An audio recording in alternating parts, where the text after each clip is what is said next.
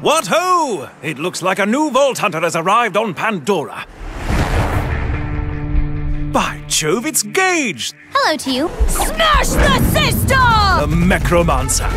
Don't be fooled by her rather adorable exterior, chums.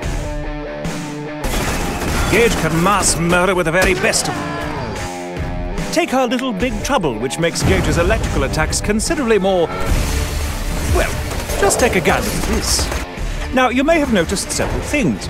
Firstly, that when Gage kills an enemy with a critical hit, their death creates a massive electrical storm around them. Secondly, that when Gage's enemies take shock damage, they have a chance to be lit on fire. And thirdly, that the previous two things I mentioned are rather awesome. But I haven't even mentioned one of Gage's greatest weapons, Death Trap. Legless torso of pure awesomeness! This hovering pugilist can lay into his enemies with all manner of deadly implements. His explosive clap attack, for instance, can liquefy anyone unfortunate enough to be within a few meters of him. He can also replenish his allies' shields.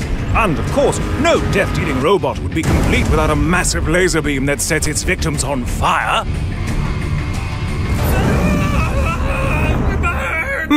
How quaint. But even without her death trap, Gage is still more than a match for her enemies, which is spectacular for those amongst us who aren't the most skilled at... aiming. Close enough gives any of your stray bullets a chance to ricochet back and hit your target anyway. Even if you miss, you see, your bullets will still find a nice, comfy home in your enemy's brain matter. Isn't that lovely? But if you're worried that such a skill might make Gage